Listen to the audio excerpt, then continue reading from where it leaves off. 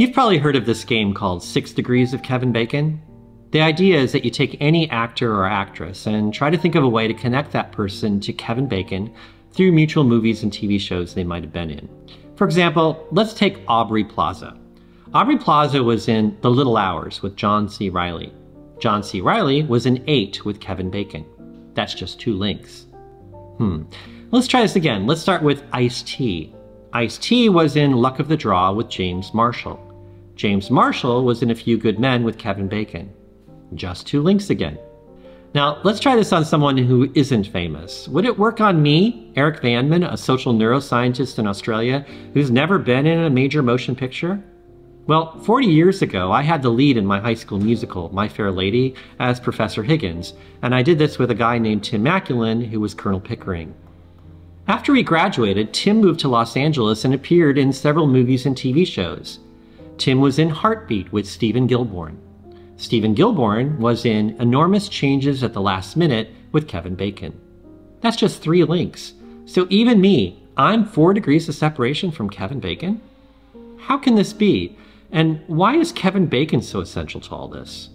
Well, in this video, we're taking a deep dive into the whole 6 degrees of separation thing, which is also known in the sciences as the small world problem.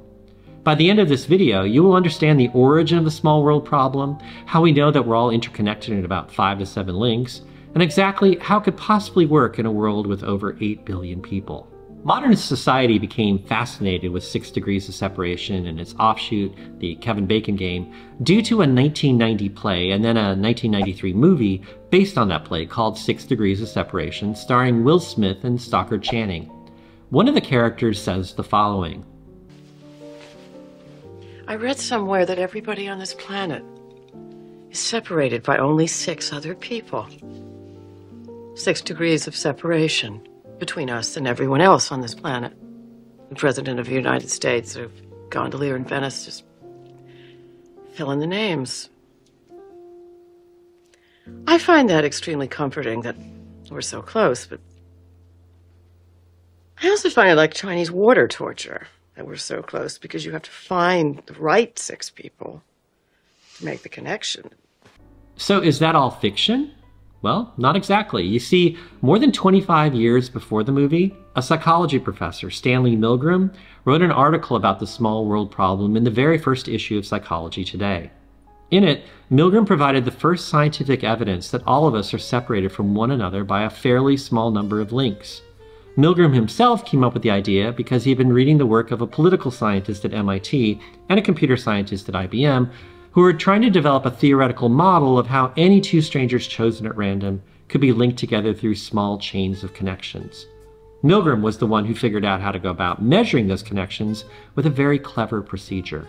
Before I go on, I have to ask, does the name Stanley Milgram sound familiar to you? Psychology students everywhere will likely recognize his name.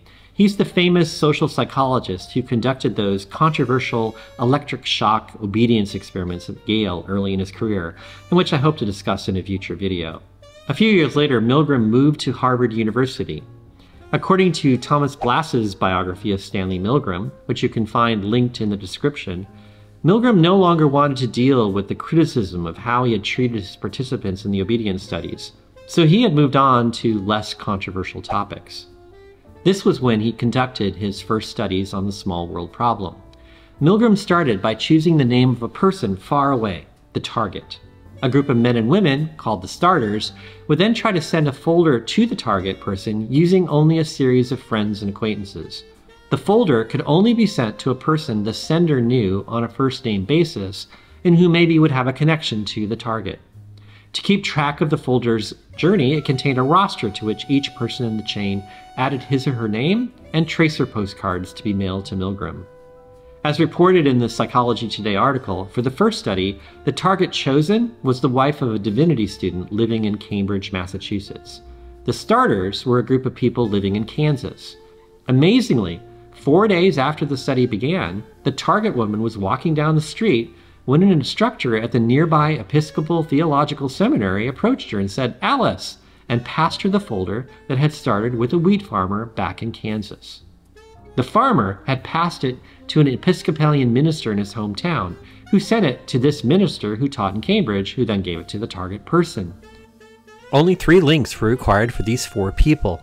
In a follow-up study with senders in Nebraska, such chains were found to vary in length from 2 to 10, with the modal number being 5, 6 people in the chain.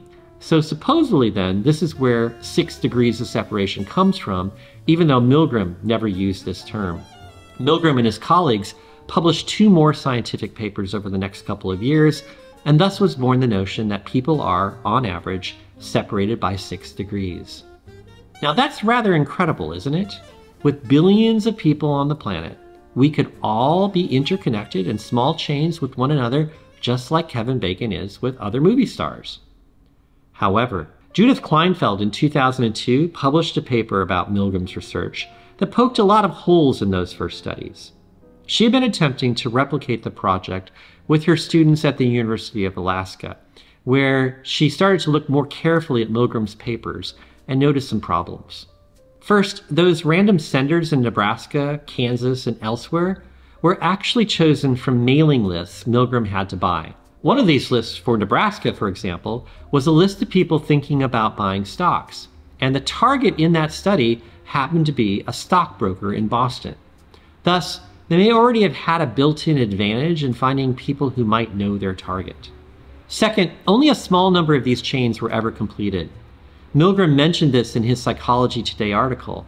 For example, of the 160 chains in the Nebraska study, 44 were completed, and 126 were never finished. In fact, the study in Kansas had just 50 starters for the target of the wife of the divinity student, with only 3 of those completed, including the example I mentioned already.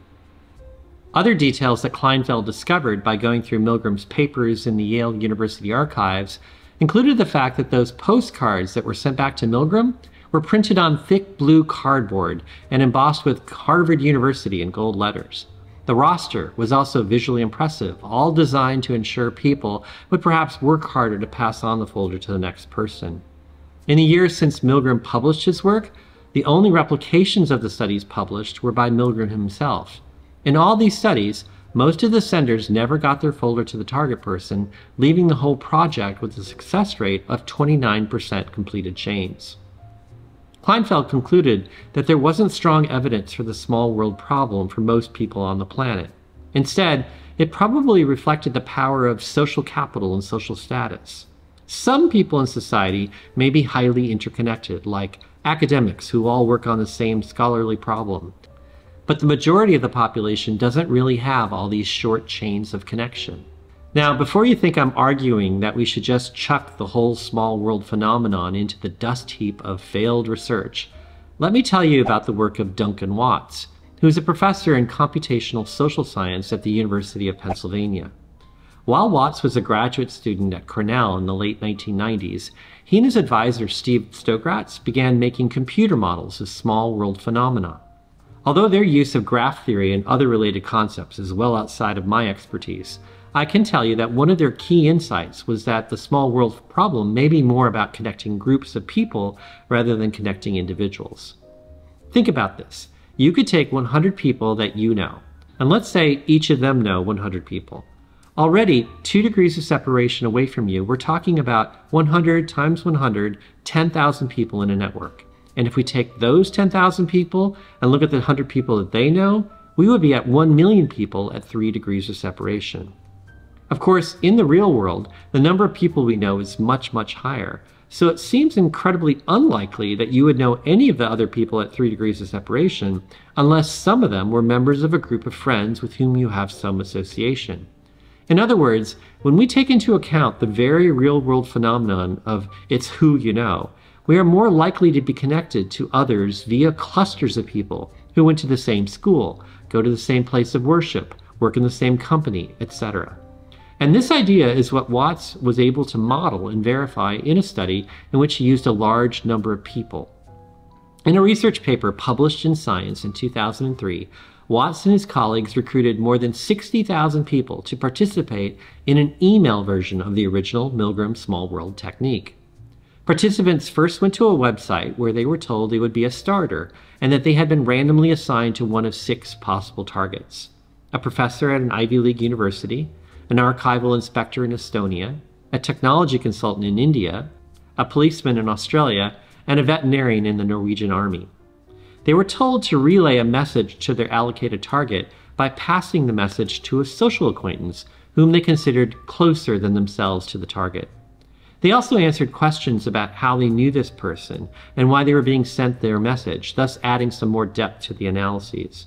Because only about 37% of the participants started chains, this led to 24,000 chains being created in the project.